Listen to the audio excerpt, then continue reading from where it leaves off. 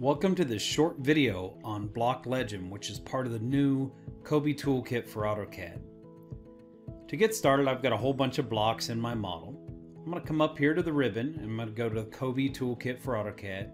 I'm going to go to the annotation panel and I'm going to select block legend.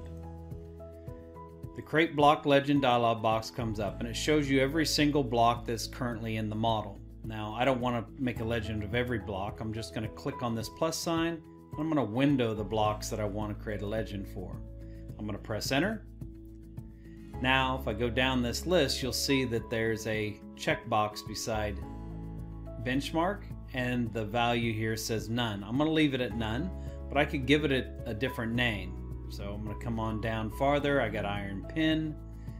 Then I've got sewer manhole. I'm going to change that where it says none just to manhole.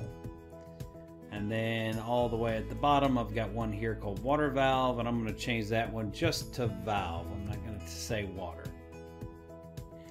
Over here, I could take some things out. I can select everything, or I can unselect everything.